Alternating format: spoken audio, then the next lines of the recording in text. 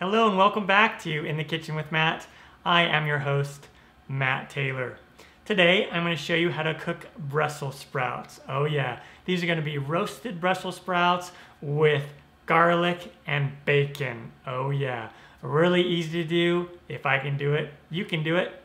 Before I move on, make sure to subscribe to my channel, hit that notification bell so you won't miss out on any of my new videos. Let's get started. First, let's preheat the oven to 400 degrees Fahrenheit. Down below in the description box, I will list all the ingredients and their amounts, but this is pretty simple. You can probably remember this. Now I have about a pound of Brussels sprouts here, and I washed them and dried them.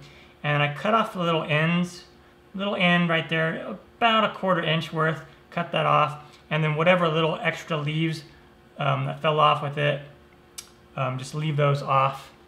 And now what we'll do is we'll just take these and just cut them in half. The small ones we'll just cut in half. We'll put them in a bowl. If they're really large, you probably will want to cut them into quarters. And now over to the stovetop we go with our Brussels sprout halves, our 1/3 to 1/4 pound of bacon. I have about 4 cloves of garlic here that I just cut in half, about 3 tablespoons of olive oil, and then we have about a tablespoon of balsamic vinegar that we'll add later, some salt and pepper that we'll add later. All right, so I'm over here on my stovetop. I have the heat set to a little bit past medium. I'm using my stainless steel pan. You can use a cast iron pan as well. And what we want to do is we want to add in our olive oil, just a few tablespoons there. I'm not going to add all of this. And we're going to let this heat up a little. The pan is already fairly hot. All right, and after the oil is sufficiently hot, we'll just put in our Brussels sprouts. Just put them in face down for now, the first layer.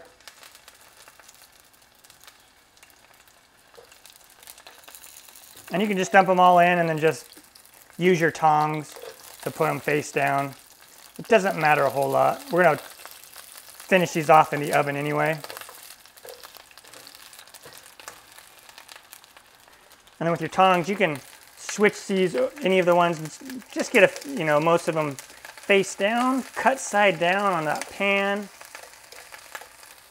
But you really don't need to worry about it too much. I'm not going to do all of them, just there you go. And then we also want to add in our garlic. And then I have the bacon. And you may or may not want to use this much of bacon. You may not use any bacon at all. It just depends. Some people don't eat bacon. I love bacon. If you're on the keto diet, this is going to be a very friendly keto dish. The reason why I don't use all that olive oil is because I'm going to get some oil that renders off from the bacon, so bacon fat and grease. All right, you're just going to be in here for a couple minutes, and you'll go until the bottoms look like that, nice and brown. And then we're going to take this whole thing. You could do this all in a 8x8 pan or 8x13 pan, something like that, and skip the stove step. But I like to do the stove step. We're going to pop this whole thing in the oven.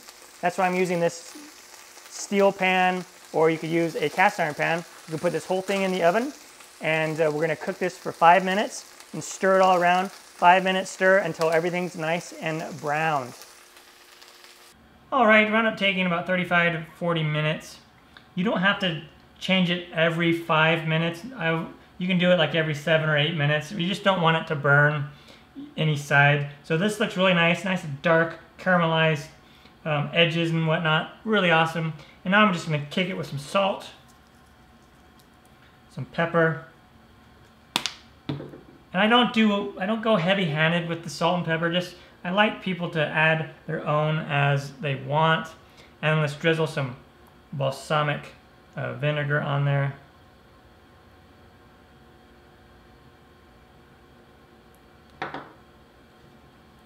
And we're going to come in here Just give it a nice stir. Oh yeah, it smells really good. And you can use as little or as much balsamic vinegar as you want.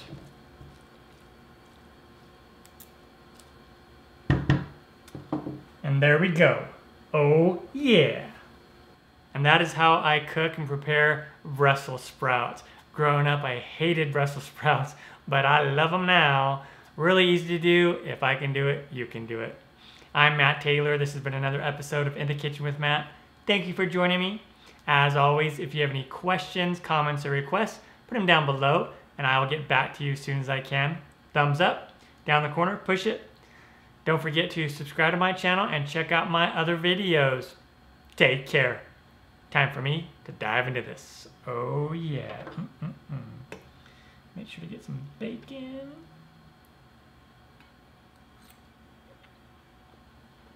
Mmm.